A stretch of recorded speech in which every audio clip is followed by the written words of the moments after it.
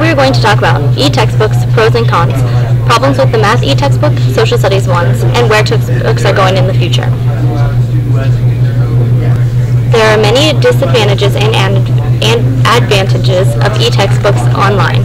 There are lots of different websites that display the advantages and disadvantages of e-textbooks. As you can see, here are a list of pros of using e-textbook for both subjects, math and history. The e-textbook is environmentally friendly.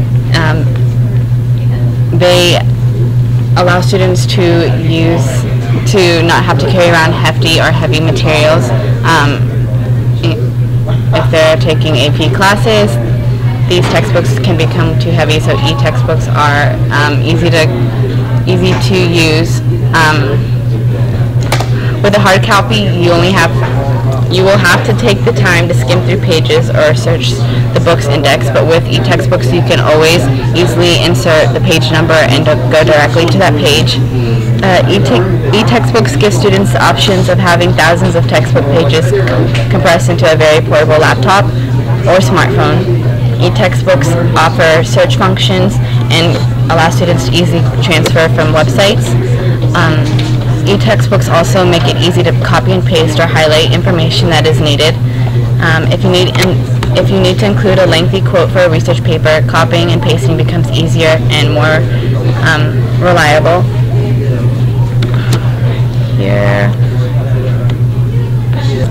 KNO is the example of many different textbooks that started online. It shows the transition from paperback textbooks to digitally online textbooks. It has been proven that history e-textbooks are more efficient and beneficial than math e-textbooks, but still the cons between the two are very similar. Some examples of cons for each type of e-textbook include students do not have good enough internet access at home or even a connection at all. Some do not have the proper software or technology to work in e-textbook, such as Adobe Flash Player. Staring at a screen for a continuous amount of time strains the eyes. Physical page holding is much simpler to flip back and forth between examples, explanations, for math, solutions, and in a regular textbook rather than having to type in the different page numbers.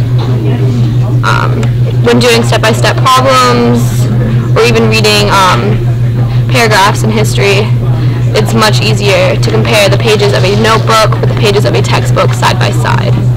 The physical size of textbooks is also another reason why. Here's an example of ebooks being used in an elementary school setting. And here's another example, a picture of students using textbooks. This is an example of an online website selling hardcover-back textbooks, since the traditional textbooks are becoming less of a use in high schools and elementary schools and are transitioning to digital online textbooks. Where textbooks are going, we believe that they will become more extinct due to the fact that e-textbooks are becoming so demanding.